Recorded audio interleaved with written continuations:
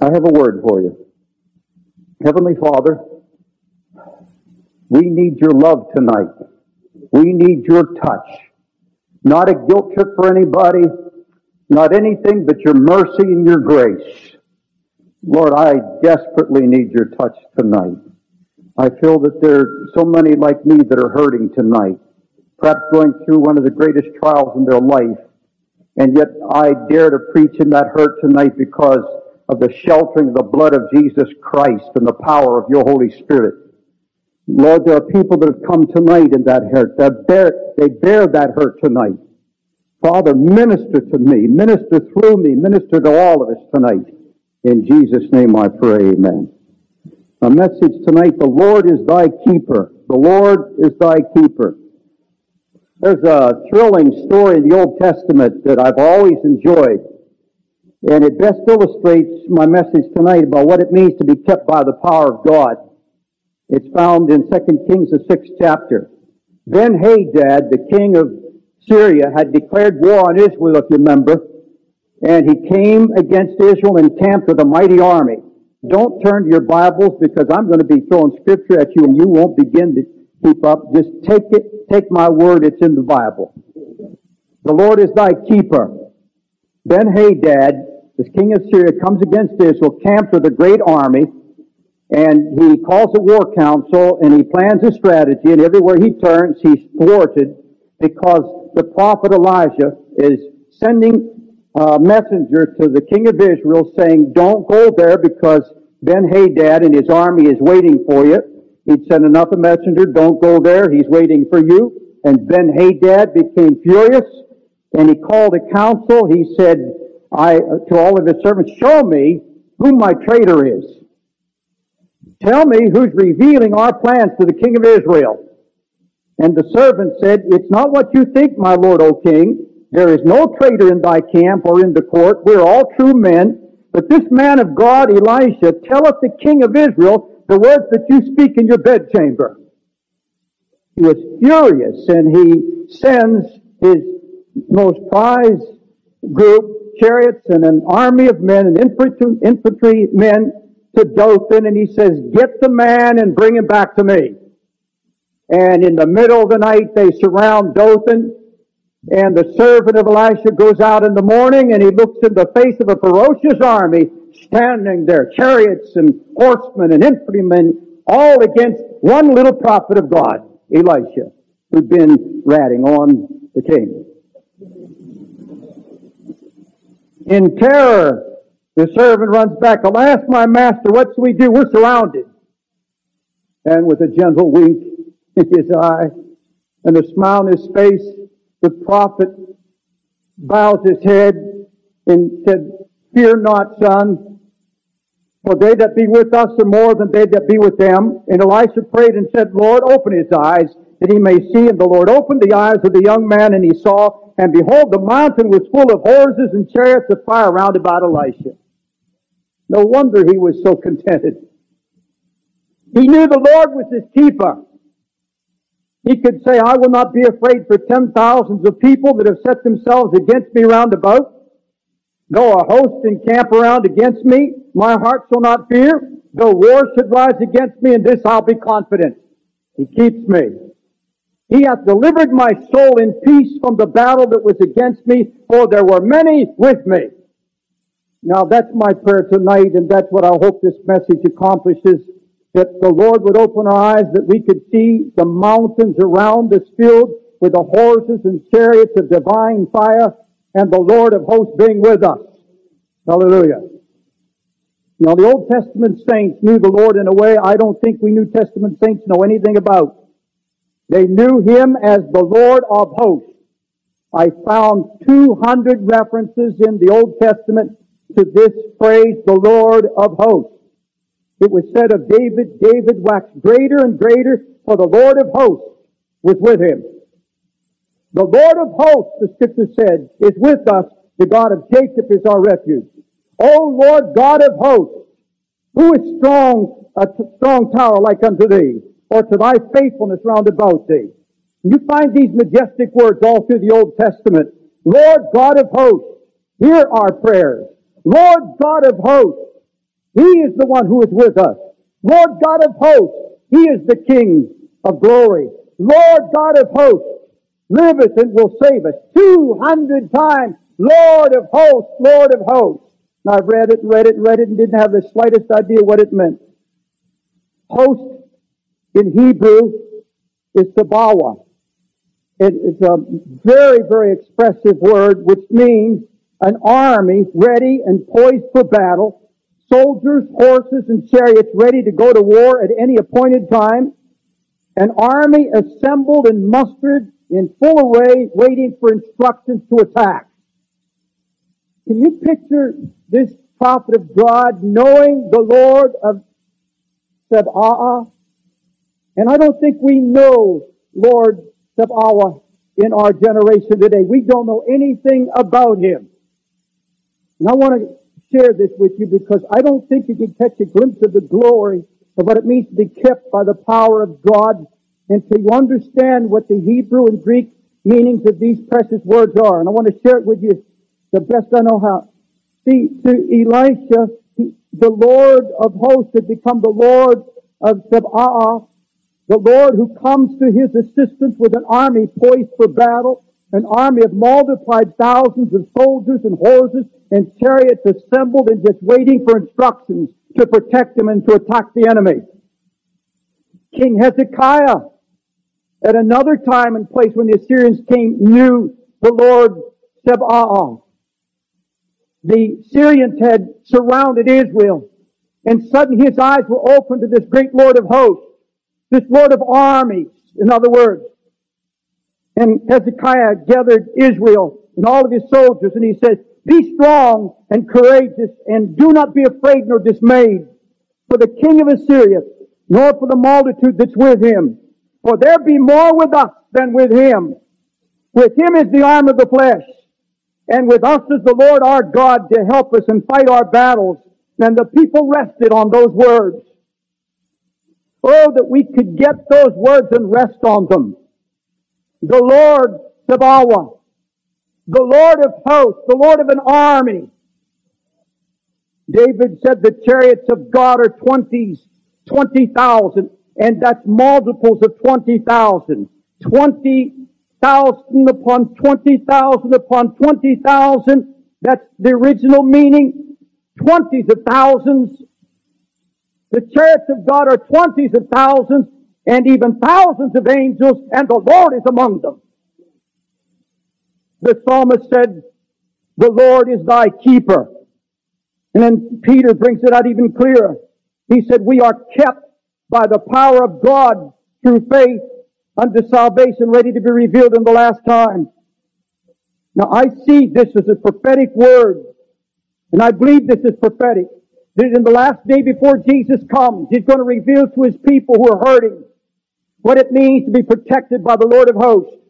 And when you listen to the news about the Mideast, and you look around you and see how many people are hurting, if you and I do not get a revelation of who our God is, His might and His power, and rest on that, you and I can't make it. If you can't run with the horsemen, what are you going to do when the flood comes? Christ prayed to the Father. Oh, I love the 17th chapter of John. I think it's one of the greatest chapters in all the Scripture. It reveals the heart of Jesus and the loving heart of God. He said, while I was with them, He's praying to the Father, and Jesus said, while I was with them, Father, I kept them in the world. I kept them in Thy name. Those that Thou hast given to me, I have kept, and none of them is lost. Now, you and I have the idea, I think, that the disciples were superhuman saints that were kept by the strength of their own will and just by the close proximity to Jesus and the power of His Word, that they were kept and they didn't make mistakes and they didn't hurt like you and I hurt, and these 12 men were such great men of God. No, they were not kept by their own power. Peter had in him a heart that would deny. After 3 years with Him, Peter stands in the court and says, I don't know Him, and he wasn't lying. He didn't know Him. He'd spent all that time with Christ and never did know His heart. He wasn't lying. Peter never did know the Lord. These men were frail. These men hurt.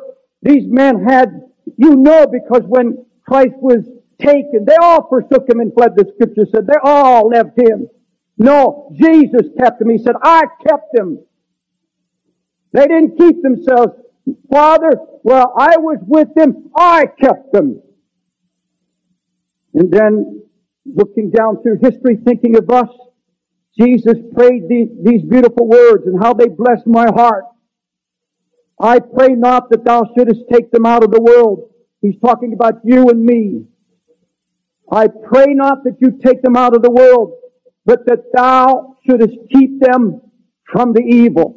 That thou shouldest keep them from the evil. I want to show you tonight, the best I know how, what it means to be kept by the power of God through faith. Kept in English means to retain possession of, to take into one's charge, to provide all the necessities for life, to raise and to feed, to protect and guard, to preserve, to hold in control. But the Greek word used here in 1 Peter, the 5th verse, 1st chapter and 5th verse, this word kept is one of the most expressive Greek words in the New Testament. It's polero. And I started studying this word, and I couldn't believe it at first, so I kept digging into it. It got better the deeper I got. And it so blessed me, it's changed my life, and it's been such an encouragement to me, what the Lord has permitted me to go through recently. You know what the word kept means in the original Greek used here? We are kept by the power of God through faith. It means to establish a military outpost. And to guard that outpost, protect it with a garrison of soldiers, to establish this fortress with a full military line and a full military apparatus, and to set up a sentinel that can see the enemy in all directions, and to call forth the army when it's needed. It's all in that one Greek word, kept, ponero. You understand that when the scripture says He is our mighty fortress, it's not just that He is the fortress. When you have faith in Him, He establishes in you a military outpost against the devil. We become an armed camp. You don't believe that, do you? We actually become a strong military outpost with armies of soldiers and horses and chariots ready for combat, and a sentinel. You know, the Bible says we're not ignorant of his devices. Why? Because we have a sentinel. We're kept. God never did take time to find out the devices of the devil. That's my captain's job. And by the way, since when did the shepherd send the sheep to fight the lions?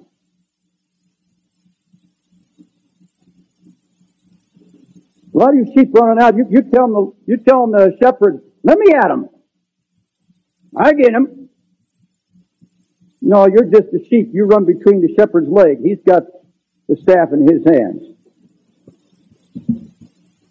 I don't worry much about the devil because he can't find me. My life is hid with Christ and God. Now, if you're a carnal Christian, you watch out. But if you're sheltered by the blood of Jesus Christ and under the blood, and I will tell you something, when the blood sheltered the children of Israel, the Lord said, when I see the blood, I'll pass over you. And God wouldn't pass the bloodline. He's sure not going to let the devil pass it. Jesus prayed, keep them from the evil. And there's another beautiful Greek word, poreo. And it means deliverance from the effect or influence of anything that's bad or evil, grievous, harmful, lewd, malicious, or wicked. And then, finally, the word also means deliverance from the devil himself and everything he represents that's corrupt. Now, let's put it all together and see if you can build some faith on this. We are, you know, the Bible, it looks like that we're just kept by the power of God through faith. That's rather just a simple little phrase, isn't it? It's, if we could only see the depth of it. We are God's military outpost, protected by a full and equipped spiritual army, including innumerable soldiers and horses and fiery chariots and full battle array, completely informed of every plan and device of the devil, and completely defended in all directions against Satan and all the evil powers of the universe. Now say amen. Now you know what the Bible says. Greater is He that's in us than He that's in the world. What is there in you? An army.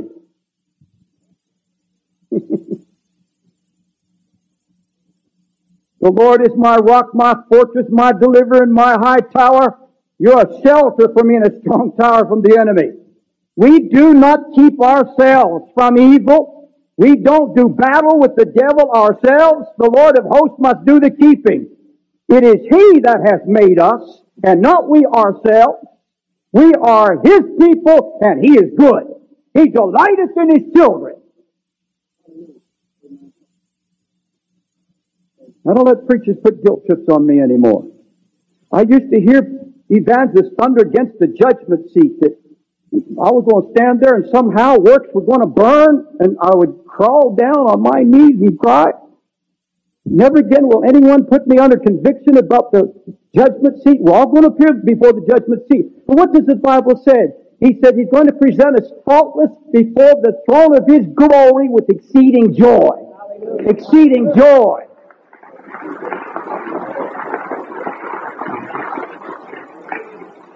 You mean to tell me we serve Him all our lifetime?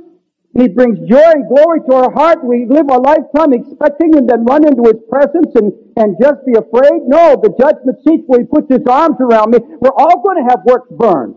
You know what they are? All our legal works in trying to please God and add something to the blood of Jesus Christ. That's what's going to burn. Everybody's going to have works that burn. The Lord's not going to let us go into paradise thinking we had anything to do with it. And all our good works, He's going to say, here, see what you tried to do to add something to the blood? You couldn't do it. I'm going to burn it in front of your eyes so when you come into paradise with me, you had nothing to do. It was my blood, period. None of us going into eternity thinking we had anything to do with it. Glory to God. He sent from above and He took me and He drew me out of many waters. He delivered me from my strong enemy, for they were too strong for me. You go ahead and try to fight the devil in your own strength. Make God all the promises you want, and God will let you have the biggest despair you ever had in your life. And so instead of having a dozen or 50 little despairs, have one grand despair and get it all over with and start trusting God. Now unto Him that is able to keep you from falling. Unto Him who is able to keep you from falling and present you faultless before the throne of His glory with exceeding joy. Now we're kept from the enemy without and from the enemy within. The enemy without is suffering caused by manifold temptations. I want to deal with that first because that's the easy part. But I want to show you something tonight. And the Lord gave me this last night. Wherein ye greatly rejoice. Would everybody repeat those two words? Greatly rejoice. Again, greatly rejoice. About what? Let me read it to you. Though now for a season, if need be, ye are in heaviness through manifold temptations, that the trial of your faith being much more precious than of gold that perisheth, though it be tried by fire, might be found unto praise and glory at the appearing of Jesus Christ. Now the two key words are heaviness and fiery trial. Heaviness in Greek is lupio, which means grief, sorrow, and trouble. But the reference here in Greek to fiery is sudden lightning. That's the Greek word. Fiery trial is a lightning trial. Sudden, coming without expectation. Wherein ye greatly rejoice, though now for a season, if need be, ye were in grief and sorrow because of what has come upon you, that the trial of your faith be more precious than the gold that perisheth, though it be tried by a sudden bolt of lightning that causes pain. That's what it says. If you can't comprehend it, get your strong concordance and see it, it's all there. Lightning. Are you here tonight in a season of grief because somehow you failed God? You gave in to a temptation, and you know that you grieved the Lord, and it's a manifold temptation. I don't understand. that in the original Greek that this word temptation actually has to do with sensuality. It has to do with the flesh. And I don't understand how you can greatly rejoice when you're being tested and tried in the flesh. I don't understand that at all. You know, I have all young people say, preacher, you preach it's not a sin to fall into temptation. Man, I passed that point long ago. I gave in. And I want to show you something here tonight. You see, there's some of you here also that are sorrowing because of this sudden lightning trial. But if you don't see it as a test of faith, you're missing something. That it's a test of faith that you come out to face what is coming in the future with a spiritual backbone. Because if you think this is trial, you've seen nothing to what is about to happen to this world. If I told you what I think I know in the Spirit prophetically about the next few years, you would say, God, test my faith and bring out gold. Can you rejoice in spite of it, just like the Scripture says here? Can you rejoice? And can you rise above it by faith and glorify the Lord through it? And is this whole thing going to end in praise and honor and glory to His name? That's what the Scripture says. Now, those who believe that overcoming Christians don't suffer, don't know their Bible, and they don't know God.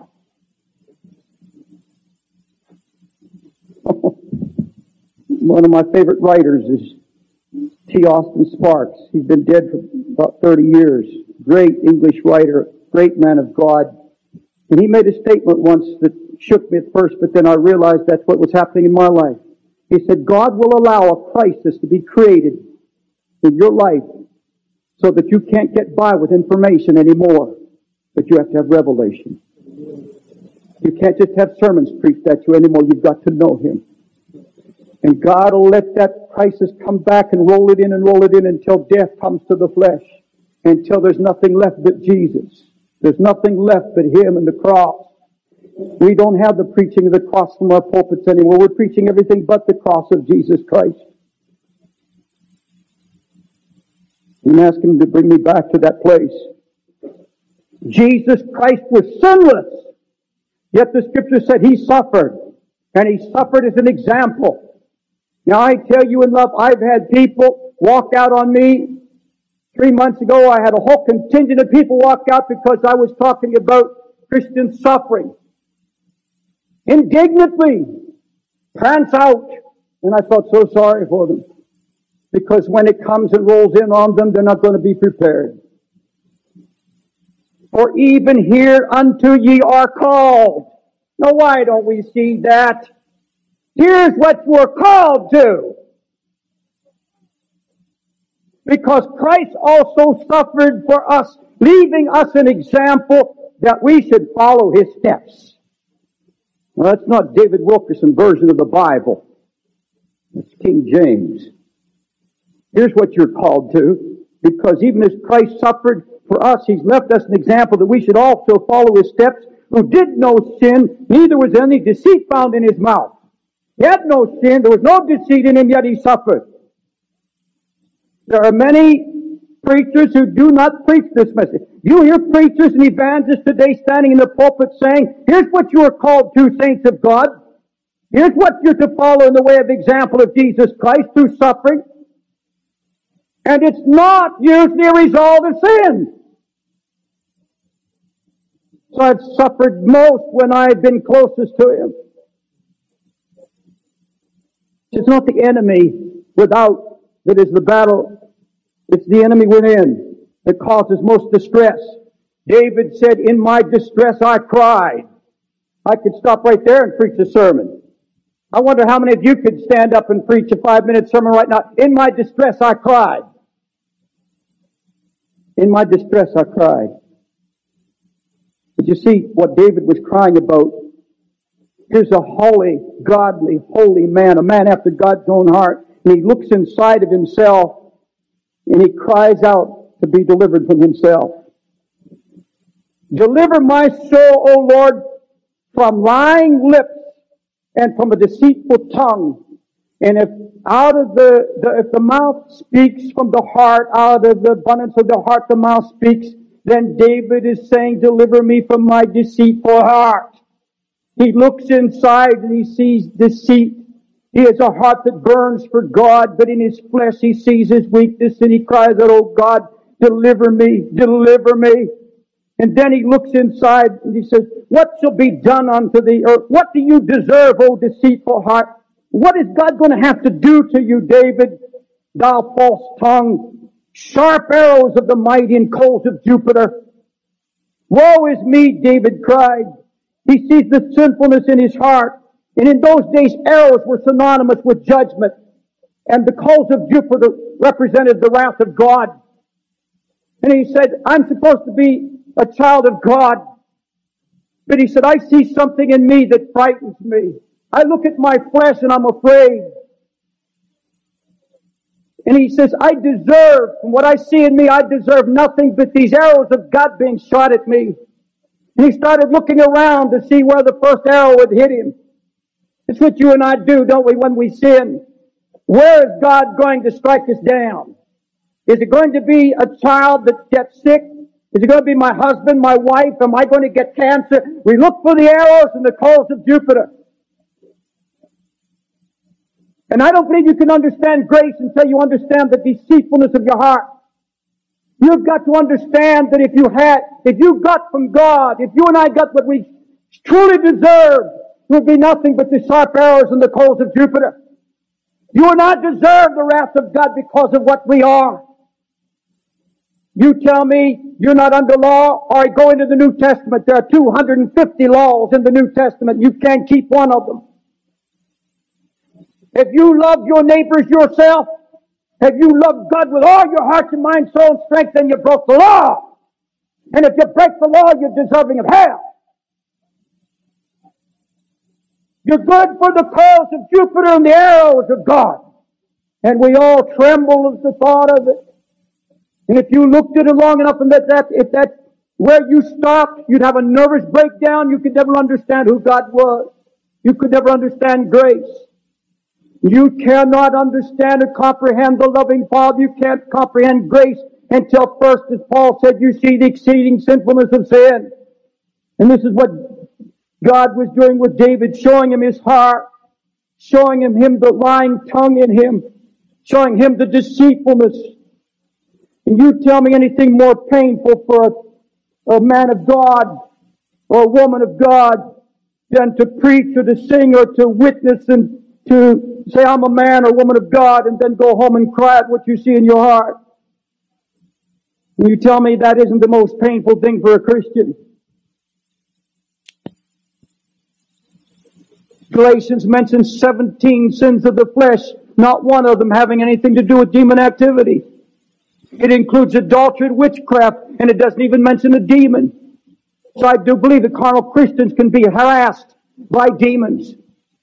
But I'm going to tell you something. You're not going to cast those 17 sins out by having somebody pray with you. You're going to deal with that flesh through the power of the Holy Spirit. There's flesh involved. There's flesh involved. Woe is me.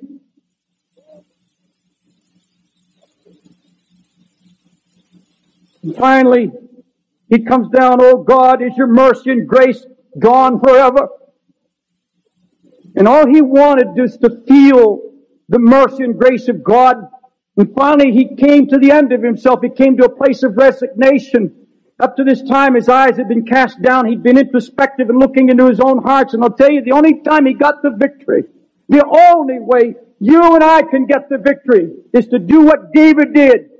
These eyes that were looking inward, these eyes that were looking at the flesh, began to look up outside of himself.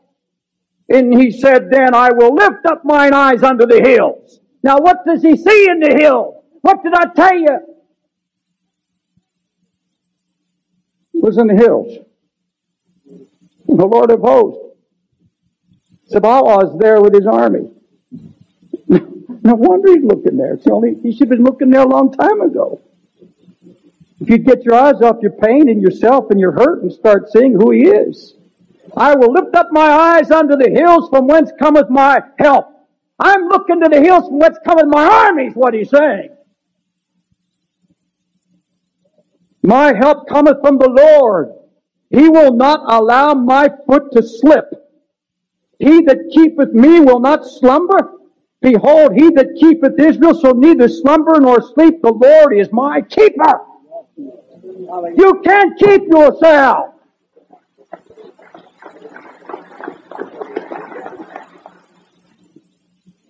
Oh God, open our eyes that by faith alone from the hills come our salvation. To him alone who can keep us from falling. The Lord shall preserve thee from all evil. He shall preserve my soul. The Lord shall preserve thee from all what? You listening to me? From all evil. And here you have been fighting that evil thing all by yourself. He will keep me from all evil. A better translation is, He will hedge me about with thorns to keep the enemy out. David's faith in God's forgiveness. Oh, David suddenly just felt the glory of God's keeping power. And David finally said, this isn't my battle anymore. This is not my battle. I resign. I'm not going out there with my tin sword anymore. It's really, if you really look at it, David talked about having just a toothpick in his hand. And he put away his toothpick. And that's about some of you. You're going out pricking the devil with your little toothpick. And that's about all you're doing. When you've got an army and a hill surrounding you, if you just lift up your eyes and by faith appropriate it. Now I want to show you something. I found something here that if you'll catch this now, can be one of the greatest words of encouragement you've ever heard. Because it has been for me. Never seen it before. I was laying in bed the other night and it just flooded in on me. David in the next verse said, the Lord shall preserve my going out and my coming in from this time and forevermore. Now, do you get anything out of that? The Lord is going to preserve my going out and my goings out and my comings in. Now, going out here is synonymous with failure and giving in to temptation and sorrow. Now, the prodigal son had a going out, and didn't the father keep him in love while he had a going out, and he also had a coming in, and he was preserved then too? We're always going out. We're going out of His love. We're going out of His holiness. We're going out of His presence. We're going out into our own will. But He says, I'm going to keep you even in your goings out. You say, oh, Brother Dave, I'm already out. I've gone out. He didn't keep me. Oh, yes, He did. You look back at that time that you gave in and you indulged. You did that thing that you hated. And you didn't seem to have the power and dominion over sin, and you indulged. And you said, the Lord didn't protect me. Take a look. Go back and see how miserable you were. Because the Holy Ghost wouldn't let you enjoy it because He was protecting and preserving you. And you felt His love and you felt His presence and you felt His arms around you and the kiss on your neck and He brought you back. Don't tell me He didn't preserve you. Oh, there are hosts and hosts of Christians all over America and around the world that have gone out on the Lord. David thought he'd gone so far. He said, and that's what he said, I'm gone so far, Lord, that I'm lost. I'm a lost sheep. Seek me. Find me. I've gone so far out, I'm lost. I've always believed that the most important move you ever make is the move you make right after you go out and fail. It's when the devil comes in and says, you're dirty, you're filthy, you're no good, and you lie and cheat. Because his desire is to hide you from the love and the grace and mercy of the Lord and His forgiving love. And he wants you just to stay down and say, I can't get back. And like David, I've gone so far, I'm lost. And you just sit there hurting. You come to the house of God like you are tonight. And you say, all deep in my heart, I love Him. I still feel His presence. But I've just slipped. And because I don't have power over sin, I can't go on because I don't want to be a hypocrite. I don't want to live a lie. I don't want to be a phony. And yet sitting here, you know, you sense His love. You sense that He still is reaching to you. And above and beyond it all, if you just come back. You know, when the prodigal son came back, his father was waiting without a question. Not a question. Didn't blame him for spending his substance and wasting his life. He'd been there yearning after this child that had had a going out. And He preserved that love for that boy just like God has preserved His love for you no matter what you've done. And that prodigal son is drawn by that love. I don't think it's just because he came to the end of himself. I think it's because he felt the drawing power of his father's love. And the moment his father sees him, he runs out after him, throws his arm around him and falls on him and kisses him on the neck. No questions asked. Perfect, undeserved grace. And he says, take the rags off his back. Put the robe on him, put shoes on him, put a ring on his finger. And he takes him to the door of the house because you see the father doesn't want to just kiss you, wants to take you into the banqueting table and feast with you. You can interpret the whole Bible that way, that you and I have a tendency to be the prodigal, to go away from His mercy and grace. And God's desire is to bring us into a heavenly place seated with Christ Jesus at a feast of good things. And the Lord always has a problem how He's going to get us into the house, and not just in the house, but at the table, feeding on the Lamb. But see, you and I are so used to looking at the blood. I was telling our brother about this a little while ago. You picture two Israelites in Egypt the night of the Passover, and the blood's been applied to the door. And the Lord says, I'm going to keep tonight. When I see the blood, I'll pass over you. And here's a house. They've sprinkled the blood on the doorpost and the lintel. And this particular house, Dad is so nervous and Mother is nervous, and they look at their firstborn, and the father takes him in his hands and says, family, please pray. We may have failed God. And all night long they live in doubt and fear and misery. They may have hurt God and grieved Him. And the next door, they're sitting there in peace and joy and happy, sheltered by the blood. And the firstborn looks at the father and says, are we safe? Am I going to die tonight, Father? And he said, oh no, son, you're safe. The blood's on the door, but not only the blood, we've got the Father's word. Which of those two houses was safest that night? Which one? Where they were doubting and afraid, or where there was faith and joy? Which house was safest? They were both safe, because they were both under the blood. See, it didn't matter what. In fact, they were packing idols in their satchels that night. 40 days later, they're going to be dancing around an idol, a golden calf.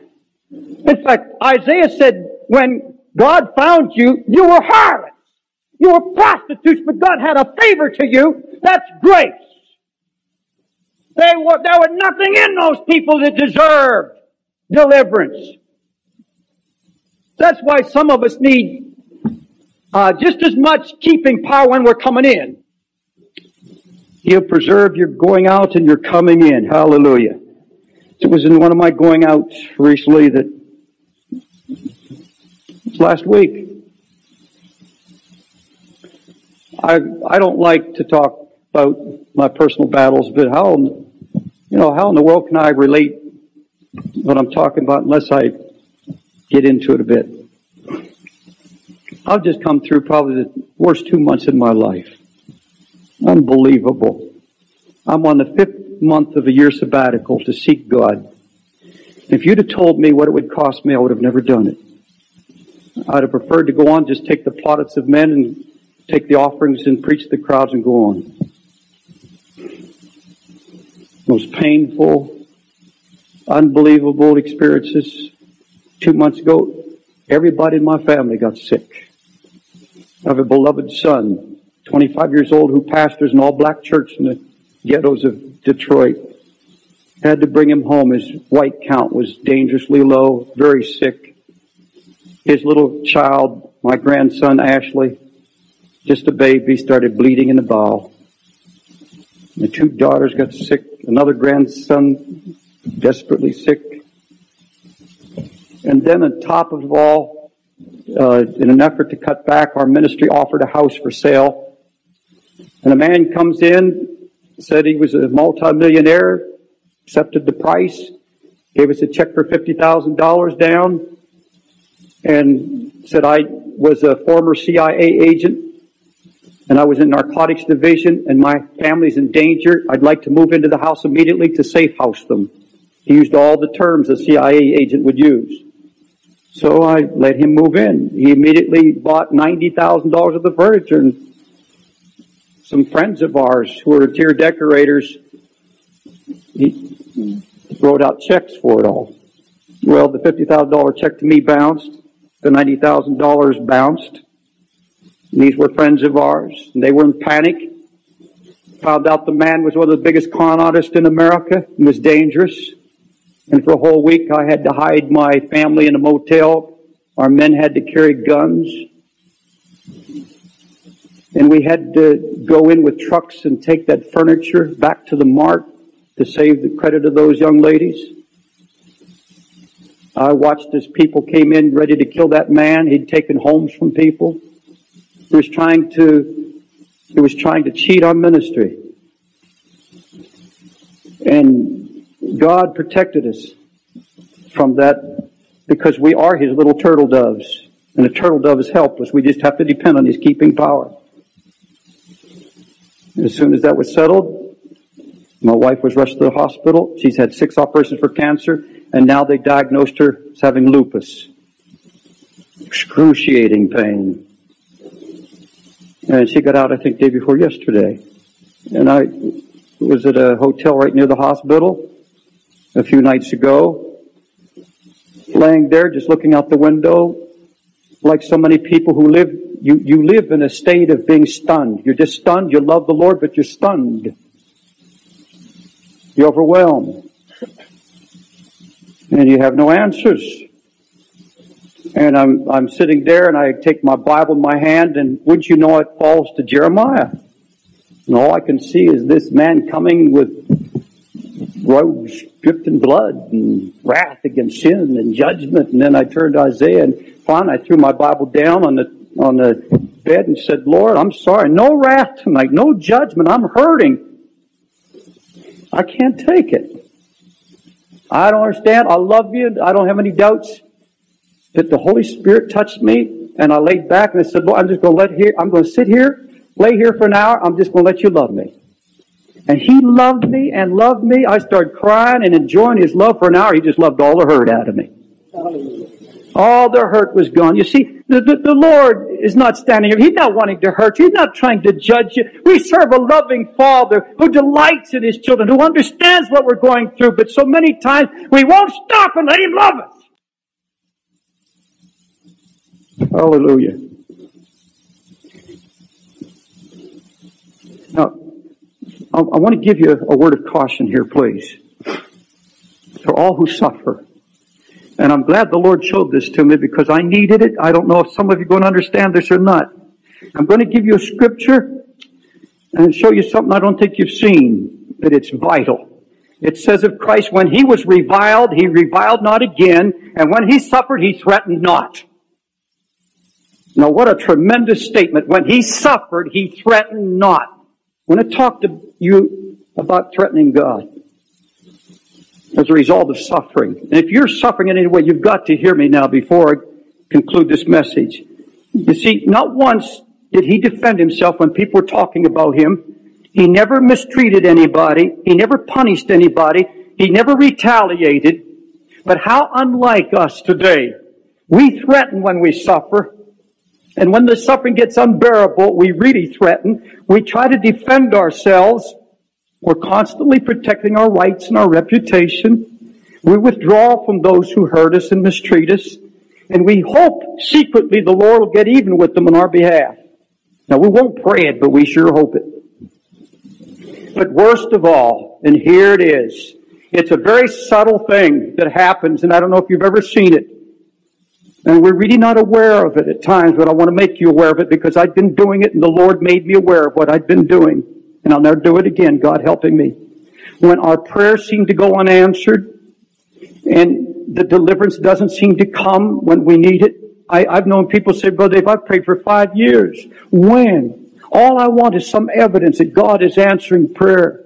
Just anything. I'd like to see some evidence. And when the deliverance doesn't seem to come, or when you say, Lord, keep me holy and pure, and in spite of all that, you fall into temptation and trouble and disaster, and it seems like the Lord's let us down, and we become very lonely and very empty, and there's a sadness in us. Then we start pulling back on God. We slack up on our prayer and our Bible reading, or we still love the Lord with all of our hearts, but we let go of the zeal. And it's a subtle way of saying, Lord, I did my best, but you let me down. And when you stop seeking God with intensity, when you suffer, that's threatening God. When He suffered, He threatened not. And I know Christians who have prayed about something in their life. They've had to be setting sin, and they've prayed and prayed for deliverance and didn't come. And finally they went and indulged it as if to say, well, I have every right to do it because I prayed and God didn't take it away. It's a threat. It's a threat.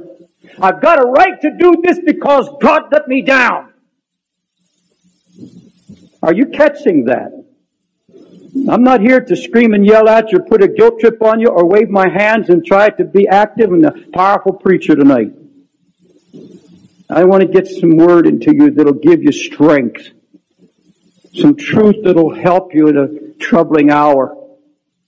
He suffered not. When He suffered, He threatened not. And I know there are times that when I've suffered, I've been so overwhelmed and so stunned, I would pull back on God. And then the Lord showed me something. You see, it's one thing when you're suffering and you're in a boat that's storm-tossed and suddenly Christ appears. See, it's one thing to be in a boat that's tossed, you're in a storm, and it looks terrible, but you're laying there, you're going through life, and suddenly you feel His presence, and then you begin to relax and sit back. Now, it's one thing to just rest in Him, but you have to be careful that it's not just passiveness and fatalism, where you say, well, He's there, and you just sit back, because that can lead to terrible doubt and fear. But it's another thing in a storm to make a move toward Him and get out of the boat and say, I'm in a storm, and I'm going to use this storm to get to know Him in a new way. Peter wasn't showing off his faith when he got out of the boat. He wasn't trying to belittle those other disciples. But he had something in his heart that was reaching out to his master. He wanted to touch Him and see Him in a new way. And he wasn't satisfied to say, well, the Lord is near. Thank God the Lord's near. Let's all just rest. And oh, how God's been showing this to me. David, when you're down, when you're hurting, and I saw this past week, use this as an opportunity to get out of that boat and walk on the water. Take a step of faith. Go toward Him. Make a move toward Him right now. Love Him like you've never loved Him. Reach out to Him. And even though Peter got his eyes on the storm, the truth is he did walk on the water. He was above his problem for a while. And the faith that kept him above the water for 6 steps could have kept him all the way. You know, when Stephen was being stoned, he looked up and he saw an open heaven. And he saw Him who sat on the throne, and from that moment on, he was above it all. Nothing could hurt him. The stones couldn't hurt him. He was already seated with Christ in heavenly places. He was already gone. Because he had an open heaven.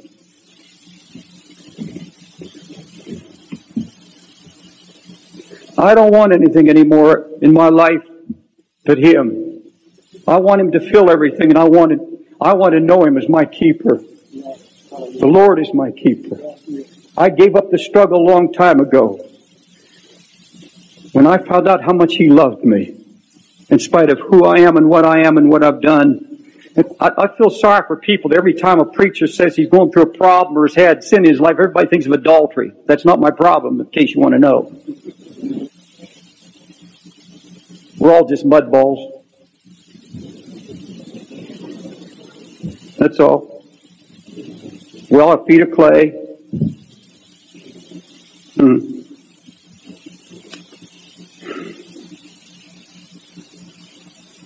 Well, I guess I'm finished. But there's some of you who have threatened the Lord, and you've lost the sense of His love for you. I can tell you that though this has been the worst 2 months of my life in the physical realm, it's been the most glorious 2 months in the spiritual realm, because I've had a vision of grace, a glimpse of His mercy that endures forever. And I don't find Him spanking me anymore. I don't feel His wrath anymore. I feel His love. I feel Him kissing me. You know, here's the prodigal. Isn't this something? The prodigal, the father's kissed him, put a robe on his back, shoes on his feet. He says, come in the house. And this poor, stupid kid, and I'm not being facetious, but that poor little child doesn't understand his father's love at all. Because he's sitting there, he said, I'm not worthy to go in there. You know what he's saying? I need 3 more months of discipleship. I guess I don't feel grief for my sin like I think I should. I need a little more time to prove to your father that I'm still not in the pig pen and I got this all out of my heart. No. He said, come on in. You know, you can walk right in, and God's will for you is to come to the table tonight and be seated at the lamb and partake and be full. I'm full tonight because I feel His tender lips on my neck. And I've got His robe on my back. And I'm sitting at a table. He said we're seated in heavenly places in Christ Jesus, and I believe I'm everything He said I am. You know, some of you people make better Jews than Christians. Because you're living under such legalism. Oh, come on in the house. God not mad at anybody here tonight. Have you failed Him? All right. You see how, there's no preacher has to tell you how bad you feel. Huh. I don't want to make you cry. I want to make you rejoice. But you know as well as I do, you can feel it right now. There are people here that are hurting. And you're hurting because somewhere you got it in your mind that you've grieved the Lord so bad you don't have a right to His love. And I think that hurts Him more than it hurts you. I had my daughter-in-law, and with this I close, beautiful little Kelly, sit in a chair, and she sat on the floor, put her hand on my knee, and she said, Daddy, do you know how much I love you? You're so tender, you're so nice. I said, yeah, Kelly, there's one way you can love me. Accept my love for you. Let me love you, and then I'll know you love me. And we always say, oh, how I love Jesus, but that we won't let Him love us. I've been letting Him love me all through my preaching. God doesn't want you to go through life focused on your sins, but on Him and His mercy and His grace. Is there anybody that needs some mercy and love and grace tonight? You say, Brother Dave, I felt so empty. I felt so unloved. And you'll hear, let me help love you. You say, Brother Dave, I felt so cold. I just need His love tonight. I want Him to love some hurt out of me. Oh, can't you feel His love? Come on, college kids, dad, mom. Bring it to Him, lay it down here right now. He just wants to love you. You've got to accept it. Lord, your love is so incredible that you could look down in an audience tonight and see us in all of our foolishness and our hurt and say, I delight in you. My child. Hallelujah. Are you hurt in your home, your marriage? Are you hurt in your home and your marriage? Let me minister to you for just a moment. I'd like to just take you by the hand and ask God to let you have a moment of the hurt just draining out of you so you can leave here tonight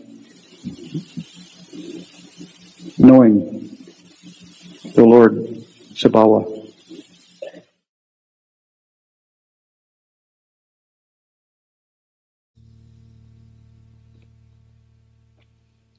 When's the last time you ever heard a message on hell?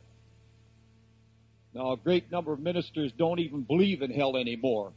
Dr. Savage, a theologian, said, I wouldn't care if hell were written on every page of the Bible, I still wouldn't believe it. Now, most Christians believe there's a hell, but they really don't like to think much about it. They get edgy when they hear preaching about it, in fact, because it seems so far away from this life of ease and prosperity we have for us going in America. And even sinners like to think they're going to heaven. They don't even think about hell. And the only reason people can be comfortable in their sin, they remove the thought of hell completely out of their thinking. Shorty, a drug addict about this high, came to me once and said, Mr. Wilkerson, I dreamed I died and went to heaven. God found out I was a junkie, so he sent me to junkie heaven. He said, and when I got there, he said, I was sitting on a mountain of beautiful white powder, a huge mountain of white heroin. And there were thousands of needles as far as your eye could see. And at the base of this mountain of heroin was an eternal lake of fire and water to cook this stuff with. And all through eternity, I shot heroin in my veins, and the pile never went down. He said, that's heaven. That's where I'm going. He doesn't even think. There's not a drug addict in the streets of New York or anywhere in the country that thinks so. One moment about hell. It's all, I'm going to heaven. One way or another, I'm going to make it. People no longer believe there's any wrath in God. Nowadays, God is all love. He's all sweet, easygoing. He's never going to cause anybody to suffer. He'll never let anybody be tormented. And that's because this generation has lost its fear of God. Jeremiah the prophet cried out, you have forsaken the Lord your God because the fear of the Lord is not in you now. Isaiah cried, why are your hearts hardened to the fear of God? You sin because your hearts are hard to the fear of God. The psalmist is even more to the point. He said, sin lurks deep in the hearts of the wicked, forever urging them on to evil deeds. They have no fear of God to hold them back. They have no fear of God to hold them back. Psalm 36:1. They have no fear of God to keep them back from their sinning. Now let me show you what happens when a generation loses its fear of God. The results are terrifying. Our organization sponsors a program called Youth Research Foundation, coast-to-coast program, and we've just completed a one-year research study program from coast to coast, 42 states. This included young people and college students, teenagers, rich and poor, urban, rural, every economic social group. And get ready now to be shocked. Now, folks, a Gallup poll uses 1,200 people. We use 3,000 in every one of our surveys. And if we multiplied it and did 50,000, the results would be the same, the percentages. Now, listen to this. 84% of the young people are drinking. 84%. 52.7 smoke. 52.2 use drugs. 66%, two-thirds of all the young people interviewed said they'd rather live together without a marriage license than get married. They just live together, cohabitate. Now here's the shocker. This blows my mind. Of all the kids in 3,000 that we interviewed, coast to coast, 42 states, of all those who confess they're using drugs, sex, alcohol, drinking, and into the occult, 82% claim to be born-again Christians. Now let me read to you, word for word. Here's a 15-year-old boy from Mississippi. Uses drugs, smokes, drinks, has anything goes sex. I quote him, being born again is the ultimate experience in my life. Christ is my Savior and Lord. 19-year-old girl from Fort Worth, Texas. Smokes, drinks, uses drugs, anything goes sex. I'm thankful Jesus died for me and saved me from hell. 19-year-old boy from Fort Lauderdale. Smokes, drinks, uses drugs, involved in sex. In fact, he said the most three important things in his life are women, sex, and money. What about Jesus? Jesus saved me from hell. Here's a young homosexual from Fort Lauderdale. drinks, uses drugs, homosexuality. Jesus is my very loving Savior. 16-year-old girl from Mississippi. She's into the occult. She smokes, drinks, and uses drugs. Jesus is neat. I wish he were here right now. I'd like to talk to him. 19-year-old girl from South Dakota. Smokes, drinks, uses drugs. I attend an Assembly of God church. I speak with tongues. Going to heaven is the most important thing in my whole life. Smokes, drinks, uses drugs. Young man from Hollywood, Florida. Sex, drugs, drinks, smokes. God talks to me every day. I love him dearly. 17-year-old boy from Oklahoma. Smokes, drinks, uses drugs, anything goes, sex. I can't wait for Jesus to come. I want to meet him. Folks, what's happening in America? After a so-called 10-year outpouring of the Holy Spirit upon all flesh, from the youth revivals and then a charismatic renewal, the Bible says they have no fear of God to hold them back. This generation's lost its fear of God. This nation's going mad because people no longer believe there's a payday. 17-year-old boy said, why not live it up? When you die, you just die. You float off into a world of colors and rest and peace. Our young people today are convinced that the judge has gone soft. There's no more sentencing, no more prisons, no more judgment day. Now, they don't say sin pays. They just say it doesn't cost you anything. It doesn't hurt you. Who's responsible for this madness? Who is it that's robbing this generation of the fear of God? Who is it that's taking them down the road to hell? I accuse here and now the backslidden, unbelieving preachers of the gospel, those who've lost their faith, but who still continue to preach the gospel behind the sacred desk. Now, folks, listen, I haven't even started yet. I may never get invited back here, but I'm going to load my guns good right now. Hold it just a minute. I am not one of those evangelists who goes around spanking preachers. They get enough from their deacon boards. I don't believe in that. And we've got some godly preachers in this place. There are a lot of godly ministers in this town, great men of God. But there are a lot of reprobated wolves in sheep clothing in this town and every town. And these preachers who've lost their faith are sending more kids to hell than all the drug pushers and pornographers combined. Jeremiah the prophet was heartbroken over the false preachers of his time. He said, my heart within me is broken because of these men. My bones shake. I stagger like a drunken man. I've seen in the prophets of Jerusalem a horrible thing. These men commit adultery. They walk in their own lies, and they strengthen the hands of the evildoers. So sinners will not stop their wickedness. They are unto me as Sodom and Gomorrah. These backslidden priests and prophets of Jerusalem had encouraged people in their sins. Why? Because there was sin in their own heart. You show me a preacher who stands up and winks at sin, he's trying to excuse something in his own life. Jeremiah scathed them with his holy anger. Thus saith the Lord, hearken not to the words of these prophets. They make you proud. They don't speak for the Lord. They speak out of their own hearts. Jeremiah was saying, wicked preachers produce wicked parishioners. Wicked preachers produce wicked people. Yea, they are prophets of the deceit of their own heart. They cause my people to forget my name.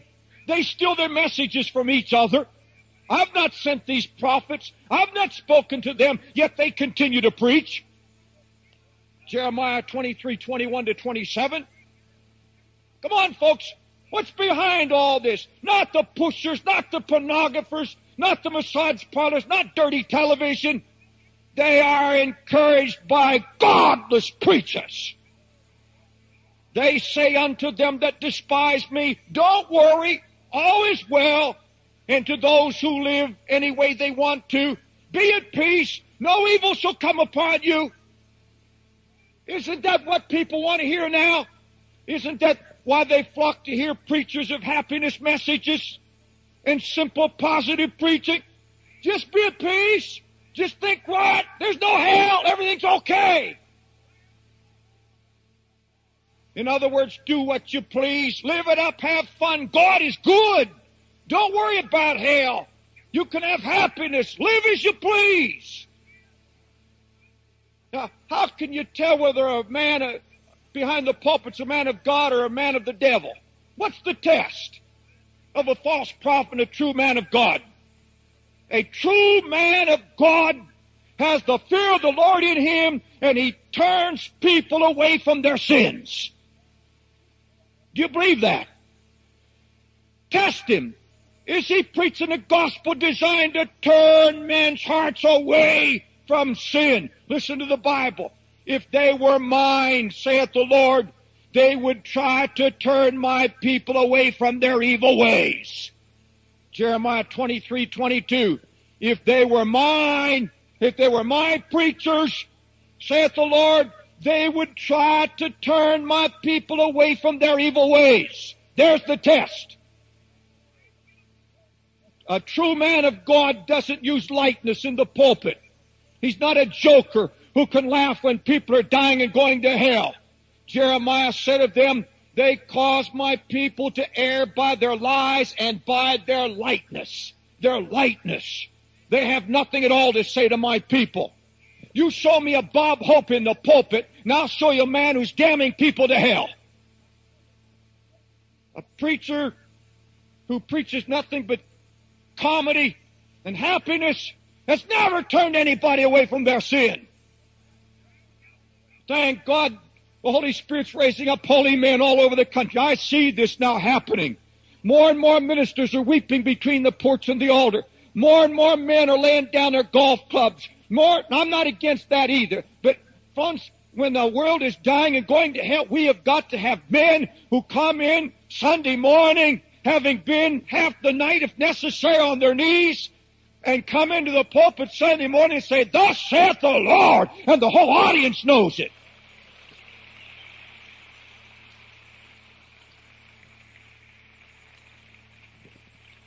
You can hardly find a church anymore. Oh, thank God there are some. You can hardly find a church anymore where you can sense the power of conviction, where men are convicted of their sin rather than lulled to sleep in their iniquity. But even in evangelical circles now, too many ministers are growing cold. They're compromising, and they're actually encouraging people in their sin. I wrote a book, for example, called Sipping Saints. I struck out at people who think they can talk in tongues and drink scotch and speak in pickled tongues. I don't believe in that.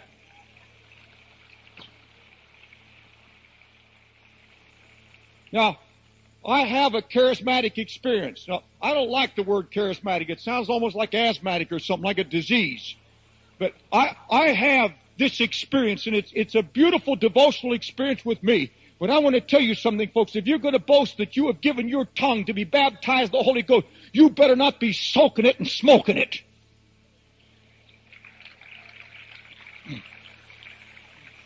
I wrote a book called Sipping Saints. You know who wrote me the most criticizing letters? 10 pages of criticism?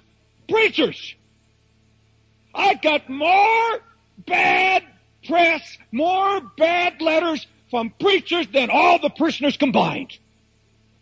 Brother Dave is a legalistic, fundamentalist do-gooder. Stick to drugs. Well, what do you think that is? That's not liquid pot anyhow. Who's leading the parade now in America to accept homosexuals? Who is it? Who is it that suggests homosexuals should be proud of what they are? Who is it that says, let's ordain them? Preachers. Ministers. Who is it that's flying now to the Arab lands and hugging Yasser Arafat, the killer of Jews? Who is it? Preachers. My brother, sister, these are wolves in sheep's clothing. They don't know their Bible.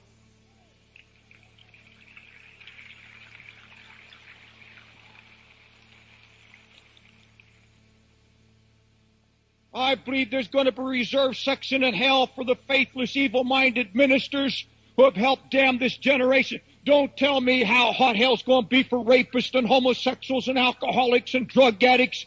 It's going to be far more hot for those who have led people astray. You think of Hitler killing all those Jews, but then you think of a minister standing in the pulpit and never condemning people to their sins, standing up there, lulling people to sleep, playing the flute while they're floating their way to hell. There's a reserved section. Better a millstone were hung around his neck and cast into hell than that he should offend one of these little ones. Now, I hear a lot of you parents out there saying, amen, Brother Dave, give it to those preachers. Well, I got something for you.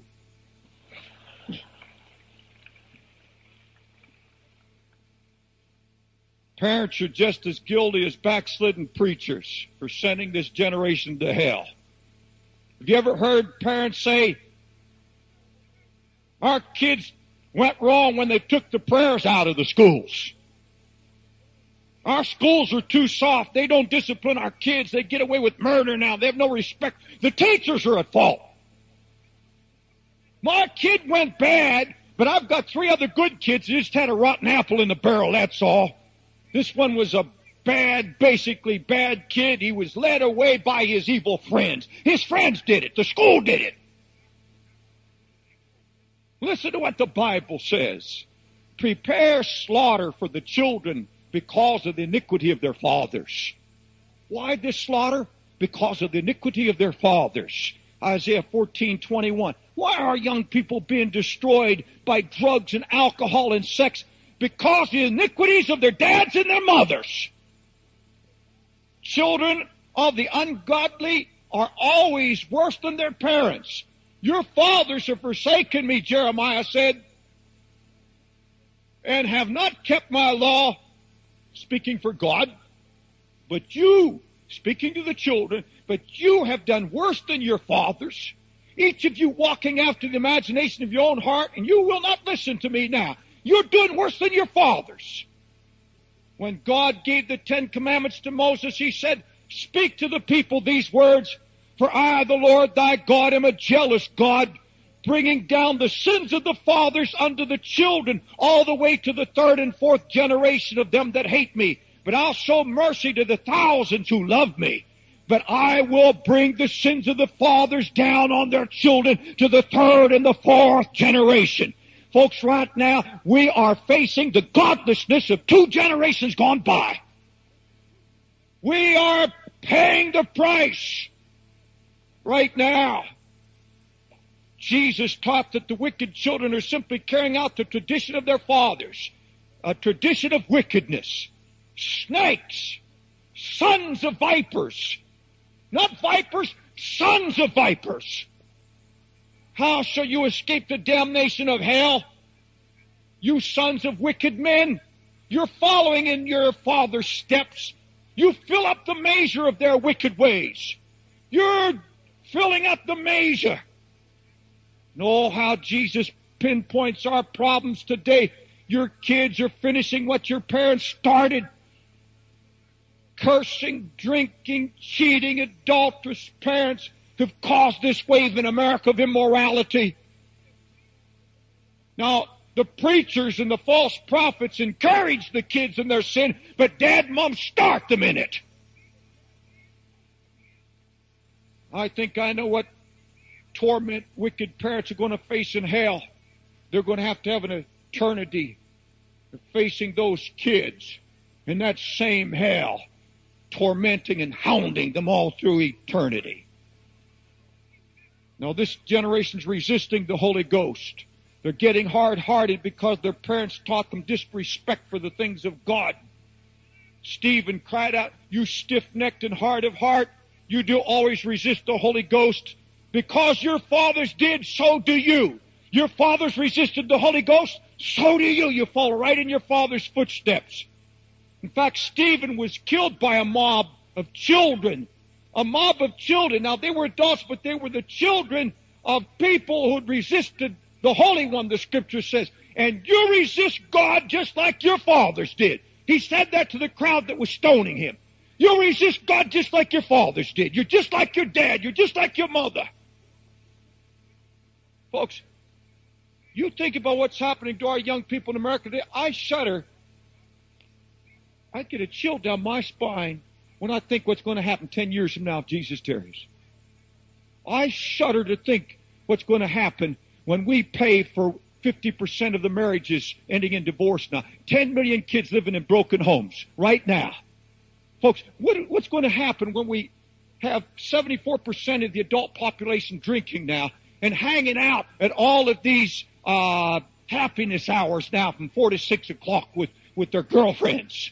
And all the cheating, and all the fornicating, and all the cursing, and all the Christ denying. What happens 10 years down the road now if the children are worse than their parents? If it's this bad now, what's happening 10 years from now?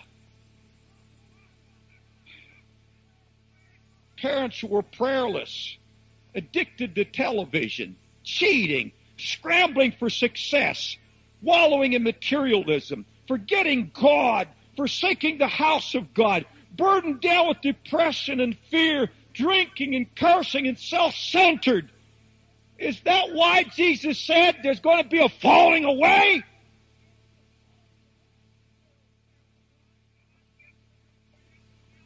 Now, there's one more enemy that's dragging this generation down the road to hell. One more enemy. At first, when I was praying over this message, I was going to say, wicked companions, evil friends, preachers that are ungodly, parents that are wicked, and friends that are wicked. After all, isn't that what you hear around the country now? Isn't that what you hear from sinners? In fact, for years I've been preaching, stay away from the crowd. Don't let your friends drag you down. I'm not going to preach that tonight. I'm not preaching that anymore at all. I'll never preach that again in my life because the Lord showed me something.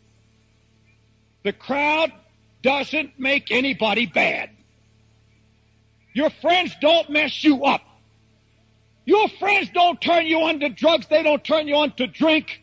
Not at all. You were rebelling against God before you ever moved in with that crowd.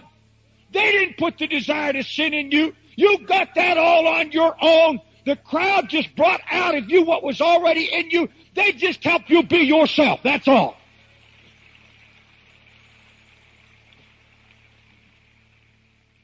I had a teenager come to me and said, Brother Dave, you don't know. You're from a different generation. You don't know how hard it is to stay away from the crowd nowadays. I said, honey, you don't know your Bible at all. You don't stay away from the crowd.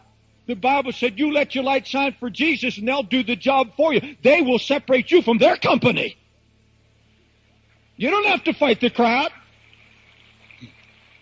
Everybody, all these secret believing young people scared to take a stand for Christ. You know what I believe? I don't believe in secret beliefs. I believe young people that have enough Jesus in them to say, make room, a Christian's coming down the hall.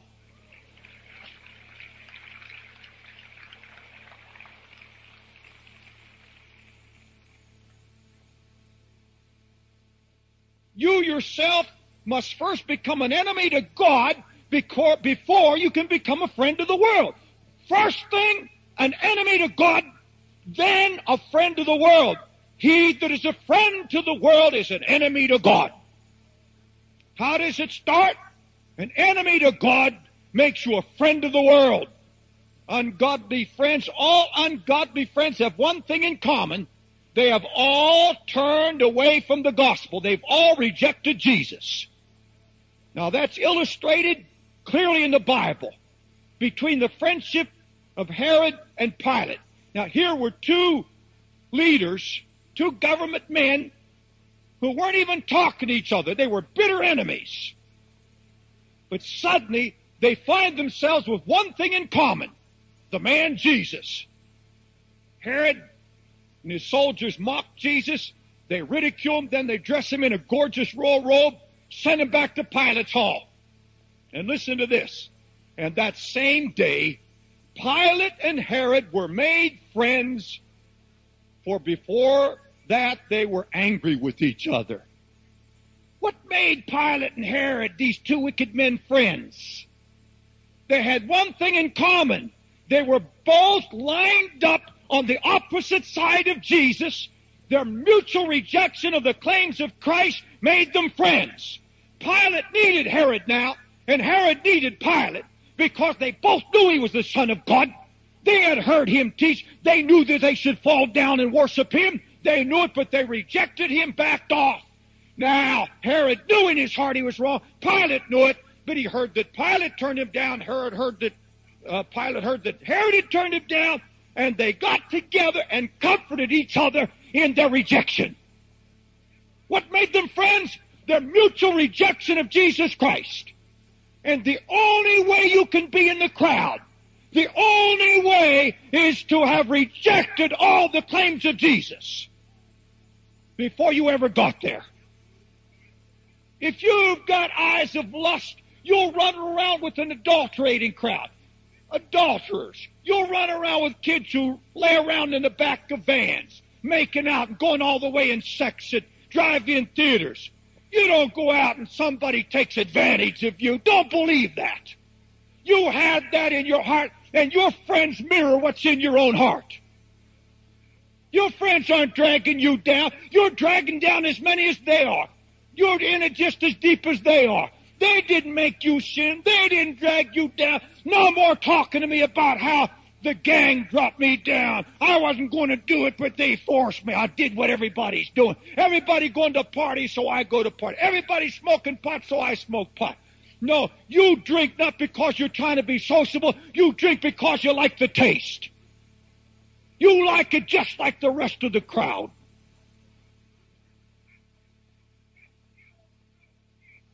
You're with the party crowd because you're a party person.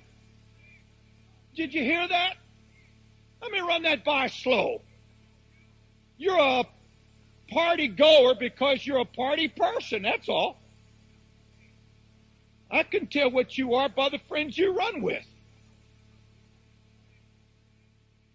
You tell me that, like these kids, I can drink, I can smoke, I can curse, I can have sex, I can use drugs, and still be a disciple of Jesus Christ? That's not what my Bible says, buddy. It says no man can serve two masters, for either he will hate the one and love the other, or else he'll hold to the one and despise the other. You cannot serve God and the world at the same time.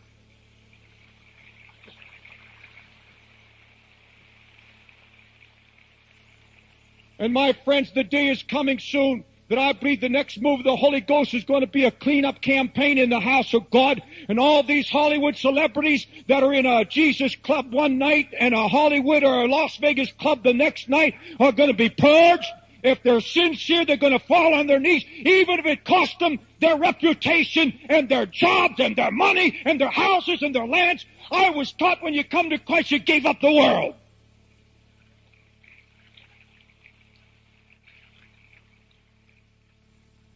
I wish I didn't scream so loud, but I get to feeling it so strong.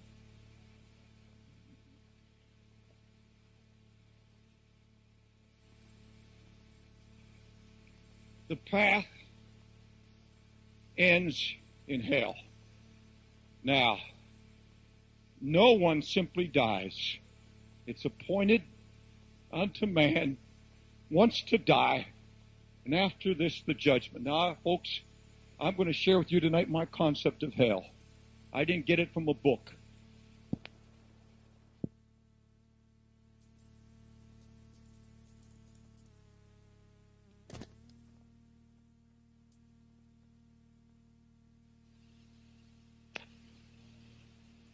I want the Holy Spirit to make hell so vivid tonight, nobody in this building will ever forget it.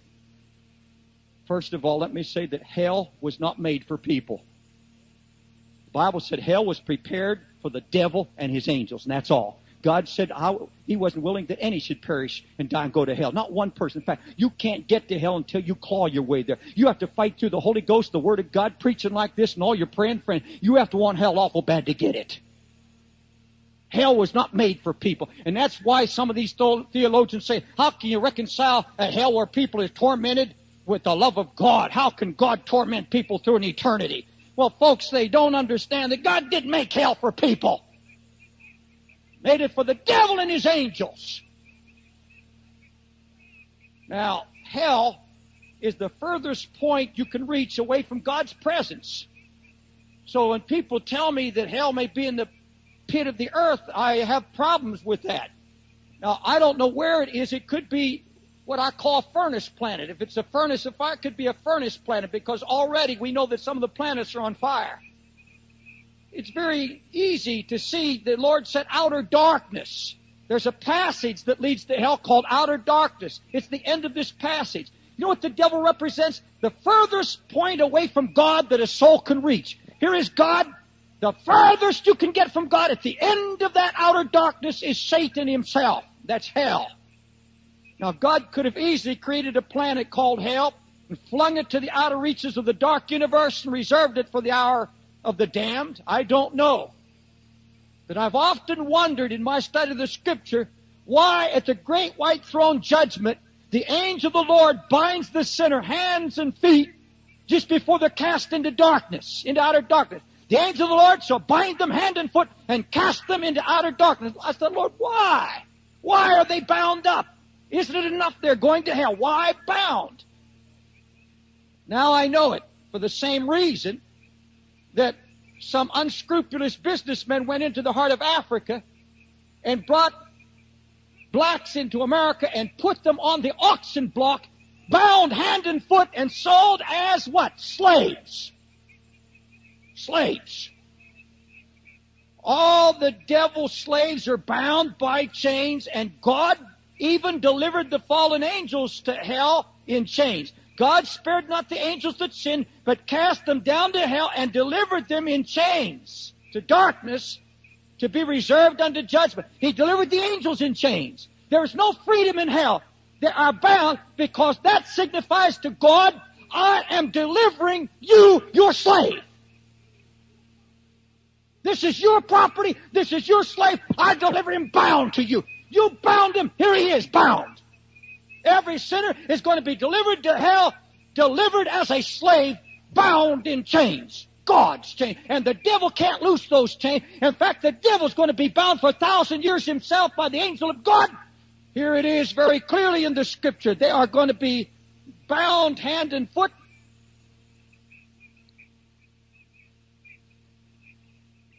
I don't have that Scripture with me, but there's a Scripture in the Bible that says the angel of the Lord will go take Satan and throw him in the pit and bind him hand and foot for 1,000 years. Now, hell is described in the Bible like this: a bottomless pit, a lake of fire, a furnace of fire, a place of torment, a place where sinners weep and wail and gnash their teeth. Now, is there really literally a lake of fire like hot lava that spews out of a volcano? Is there really brimstone in hell? Or is the fire of hell something supernatural, a kind of fire that our minds can't even comprehend, something millions of times hotter? First of all, folks, I wish you would get out of your mind Dante's Inferno and the concept of hell as being some place where there's just the fire, the kind of fire we picture coming out of a furnace. You know, men in China and India have learned to walk on white hot coals. Fire, there's a law of nature that where there's fire, there's light, and there's nothing but darkness in hell. Nothing but darkness. It's dark. If you're thinking of a physical kind of fire, the kind you and I know as natural fire, you can forget that, folks, because there's a fire far, millions of times hotter than that. I want to talk to you about a fire in the bosom of man. Let me read it to you. Can a man take fire in his own bosom without getting burnt? Proverbs 6:27. Psalms 39:3. My heart was hot within me while I was musing. The fire in me burned. I lie even among them that are set on fire. Psalms 57:4. Proverbs 16:27. An ungodly man diggeth up evil, and in his lips there's a burning fire. For out of the abundance of the heart the mouth speaks. The fire is in the heart. It's in the mind. It's in the conscience. Let me read it to you further. Jealousy is cruel as the grave. The coals thereof are coals of fire. which hath a most white hot flame. What is it? Out of the heart, the spirit of jealousy. The coals are coals of fire which give out a white hot flame. A white hot flame where? Not down there, not up there, in here. For wickedness burneth as a raging fire. Wickedness burns as a raging fire. The breath of the Lord is like a stream of brimstone. Isaiah 30:33. The breath of the Lord is like a stream of brimstone. That doesn't mean that there's actual ash falling. No, he's trying to show something more powerful than that. It's like the hot lava of God's breath. I tell you that I believe that hell is ignited here on earth. Every sinner ignites the spark of hell before he ever gets there. Behold, all ye who kindle a fire, that surround yourself with sparks, walk in the light of your fire and in the sparks that you've ignited, but you shall lay down in sorrow. When you lay down in wickedness, the fire is a spark that you ignited by your own wickedness. God looked down on the wicked and he said, these wicked are smoke in my nostrils. They are as a fire that burneth all the day long. God looks down right now and he sees the fires of hell burning. He sees it burning in the hearts and minds of men everywhere right now in this auditorium. Jesus said, the fire is in the tongue even. The tongue, James said this, the tongue is a fire, a world of iniquity. It defileth the whole body and setteth on fire the course of nature, and it is set on fire of hell. Did you hear that? James said the fire of hell is in your heart and comes out your tongue. What you speak, your confession, that you've denied the Son of God, your wickedness. God's not sending you to hell. You're sending yourself to hell. You're walking in it right now. He that believeth not is already damned.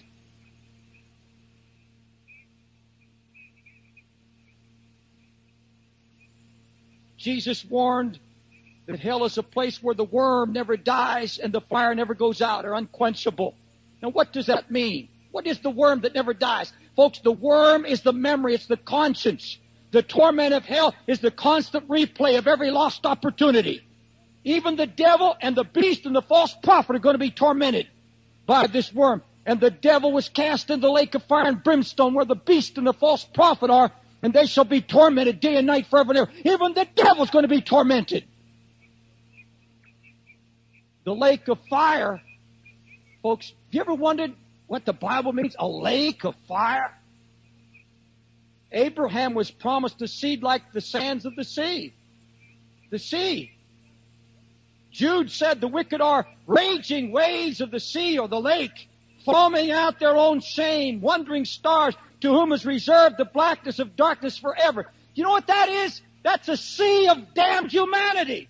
That's a sea, that's a lake of lost people. That's a lake that's burning. There's a fire inside of each one of them. It's a lake of fire. The seed of Abraham was as the sea. The prophet here, Jude, says they're raging waves of the sea. You see, that's hell, these raging waves. This lake of raging people with the fire burning in their bosom. What did Abraham say to the rich man who called out of hell to him? Abraham said to him, son, remember that you in your lifetime received good things and Lazarus evil things. But now he is comforted and now you are tormented.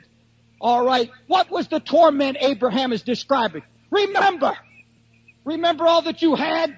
Remember your lost opportunities. Remember you had plenty of chances and Lazarus didn't. What was the torment Abraham is describing? Your remembrance. I call it instant replay. Now, folks,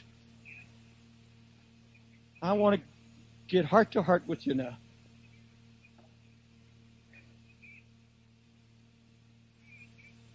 I hear people say, well, I believe that, David. All the hell you get's the hell on earth right here. I'm in hell. Have you ever heard anybody say, I'm in hell? No, you haven't been to hell until you stand before the great white throne of Christ. Jesus is the judge, not the Father. The Father judgeth no man, but hath given all the judgment to the Son. Jesus Christ is the judge. You've not been to hell until the book is open. And I know what's in that book. I used to think it'd go like this. Well, you committed adultery on January 15th, April the 7th. You cursed God's name 55 times. Here you cheated in your income tax and all the ugly, filthy deeds of the flesh. That's not what's in the book, folks. The book's going to be open and you're going to be judged. It's going to be something like this. January the 7th, you were watching television. You heard an evangelist, Jimmy Robinson, Billy Graham. You turned it down. On this day you went to church with your wife or family. You turned me down here. This day you're driving to work feeling depressed. The Holy Spirit was sent to you, said you need Christ. You rejected it. You rejected your friend's call here, and all the opportunities you've had. Those, you see, the only sin that really damns you, the real damning sin, is your rejection of the love of Jesus Christ. I can't bring myself to believe that God is just concerned about whether you smoke or drink. Those things are damnable, yes. But the thing that sends you to hell is the fact that Jesus stretched out his arms and loved you and called you and called you. He said, I called you and I called you and I called you. You said, no here, no here, no here. You kept saying no to me. You haven't been to hell till you face that. And before you go to hell bound hand and foot, the Holy Ghost is going to implant those opportunities so strong in your mind, that's when the fire begins. Never dies. That's the worm that doesn't die. That worm is going to turn. You haven't been to hell until you're bound hand and foot and face that gaping hole called the abyss, called outer darkness. You haven't been to hell till you drift further and further and further away from the presence of God, until finally face to face with the devil, the Antichrist on one side and the beast on the other, and he lays claim to your soul. Now, folks, let me tell you what I believe it's going to be like. I don't believe, first of all, that God gets any pleasure out of the death of the wicked. The Bible said he gets no pleasure out of the death of the wicked. Some people think that God's going to sit on the throne all through eternity, getting glee and getting a thrill out of people tormented through hell. Oh, no, no, no. People are going to be tormented because of the memory of the love of God, the love of Jesus Christ, and all the lost opportunities. It saddens the heart of God. It grieves him. God's not against any sinner. His love reaches out. And I'm preaching hell, but I'm preaching it to you in love. That's just what Jesus wants. But folks, here's what I believe it's like. Here's a husband from Fort Worth, Texas. A husband that's here tonight, no doubt. He's going to walk out on me because he's going to say some other time, I felt nothing. He's hardened his heart. He's heard Billy Graham. He's heard James Robinson. He's heard Rex Humbard. He's heard them all. Man, he's been saturated with the gospel. He's had time after time. His wife's talked to him. His friends have talked to him. He's going to walk out on me tonight. But one of these days, my brother, you're going to stand face to face with the devil. And you're going to be in hell. And I don't look for you to be in some kind of hot lava with the stench of flesh. No, that's not hot enough. I'm going to tell you about a fire that terrifies my soul. I hate to even talk about it. It's so frightening, even to my heart. As many times as I've talked about it. He's in hell. He sees Satan. All the dregs of humanity. All the perversions. All the filth. All the ugliness of the damned. He stands there and said, oh, I'm lost. I'm lost, I'm damned, I'm in hell. And suddenly the worm begins to turn. I called instant replay. He's feeling the agony of being damned. He's feeling the agony. I'm lost, I'm doomed forever. There was a hell after all. And suddenly the worm turns in his conscience. And suddenly the fire begins to burn. And suddenly in his mind the lights go on and he's back in this auditorium. And he's sitting right in his same seat. And he looks around and Mr. Wilkerson's right on stage. Everything's in its place. The lights are on. And he breathes a sigh of release. He pinches himself.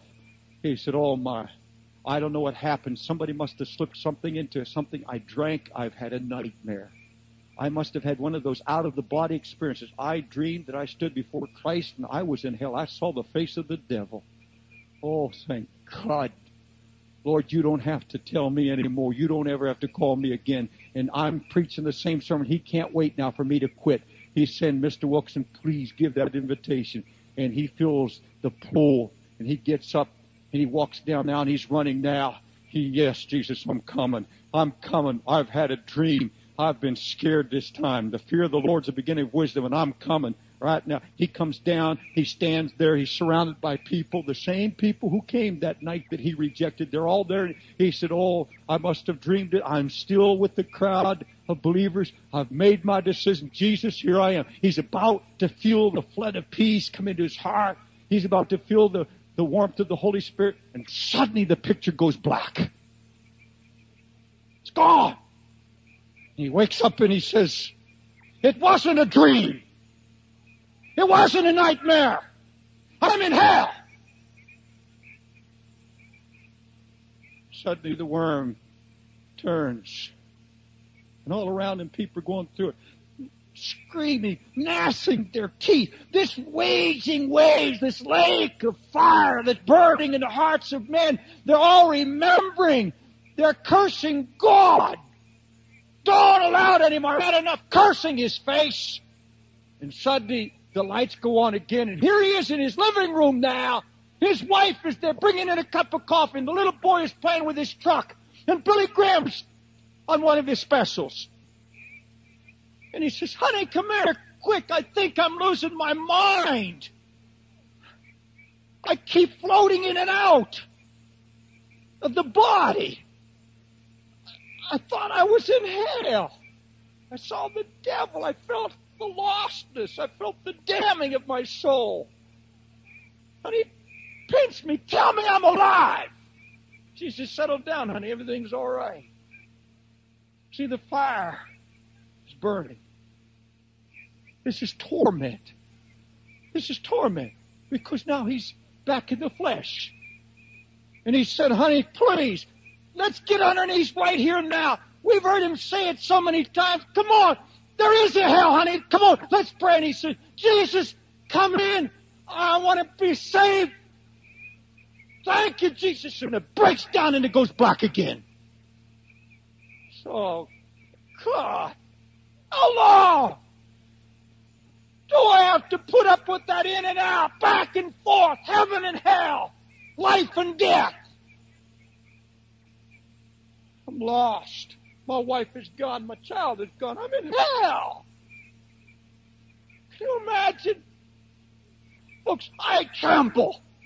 You talk to me about some kind of fire out of a furnace. That doesn't scare me at all. What frightens me, my brother, sister, what puts the almighty fear of God in my heart is that I should go through eternity reliving crusades like this, reliving opportunities and calls, reliving every Bible verse I'd ever heard, and all through eternity have the face of some Christian friend appearing here, everywhere, saying, come on, John, Jesus loves you. Come on, John, get saved. Come on, John, here's the scripture. All through eternity, he says, get away, don't. So he reaches out to smash that face with his fist. Get out of my sight. That face keeps coming up all through eternity. Every Christian friend, every Bible verse, it rings through his ears and his heart.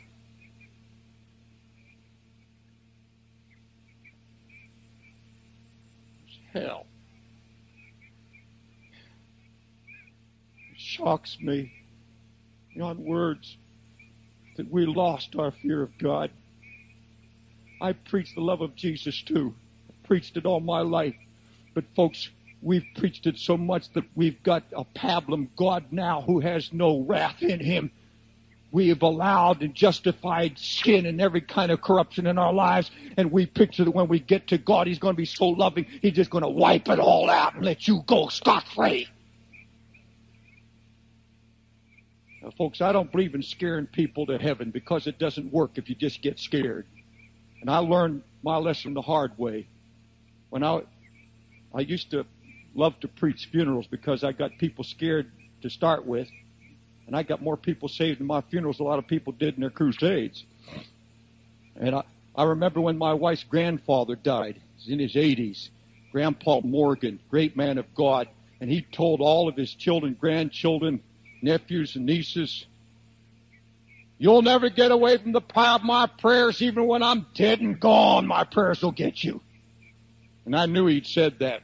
They asked me to preach the funeral, and I just got out of Bible school, boy, and my wife's brothers and family, I was only 115 pounds, and they used to call me the screeching deacon and skinny and everything, and I thought, boy, I got them now. Those were days of the open casket, and I'm up on stage, and there's Grandpa's body laying there, and I look out, and there's the family. Boy, and I started preaching hellfire and brimstone. They started sliding down in their seats. And I thought, boy, they're low enough, I'm going to do it now. And I lowered the boom. I said, now, I'm giving you an invitation, and you better get up and come and kneel at Grandpa's casket, or Grandpa's going to get up right now, point a bony finger in your face, say, come on, right now, I told you wouldn't get away. Pandemonium broke out. Boy, did they come running. They could just see Grandpa getting up saying, come on, David, come on, Ray, come on. I mean, they were weeping and wailing, and I stood up there, boy, I'm getting them all saved. The next day, they wouldn't talk to me. They were all mad. Didn't do a thing. I'd scared them. And I said, never again. I'm not trying to scare you. I'm trying to paint what I believe is a vivid picture of hell. The fear of the Lord is the beginning of all wisdom. Now, folks, you and I had better get a hold of God tonight. Some of you people are not living where you should at all. You know it. Some of you have been flirting with sin so long. Some of you have just been so far from the Lord. I'm asking you to open your heart tonight. I'm asking you to say, Jesus, I feel your love. I know you don't want me to be damned. You came to seek me. You came to save me. That's the beautiful thing. Even though there's wrath in God, His love is greater than His wrath. Hallelujah. I'm going to ask you tonight to be honest before I close. Are you ready? Come on. Is there open flaunted sin in your life? Are you playing games? Do you keep saying, Lord, you know my heart. One of these days I'm going to come. One of these days I'm coming all the way back. Are you sitting here right now having to admit, David, I've left my first love. I used to have His fire in my soul. Oh, I loved Him. The Word was real to me. But something's happened to me. I'm drifting away from my first love. God said, I've got something against you because you left your first love. So repent. Remember how it was. Go back and do it all over again. I want tonight to ask you to come back to His arms. Come back to His love tonight. God forbid that you should hear a sermon like this. You should hear a message like this. Then get up and walk out and say, well, I'll take my chances. I can't imagine anybody doing that. I can't imagine anybody sitting through a meeting like this, hearing the Word of God. Now, I gave you scripture. I didn't preach David Wilkerson. I preached God. I preached Jesus Christ. I preached the anointing of the Holy Spirit tonight. And I don't think there's any more the Holy Ghost can do tonight but come down and tug and pull at your heart and say, this message is for you. Flee from the wrath of God. Flee from it. Run from it. Run to the arms of Jesus. You can be protected. He says, come on, I'll take you under my arm as a mother hen gathers the little chicks. Come on, come on. Get into the ark of safety. Come on, get under my wing. The storm is coming. The end is coming.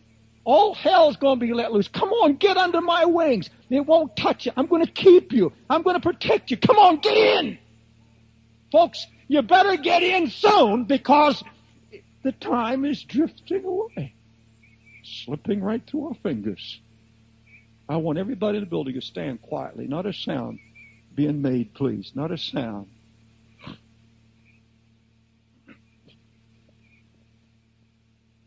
All right, look this way.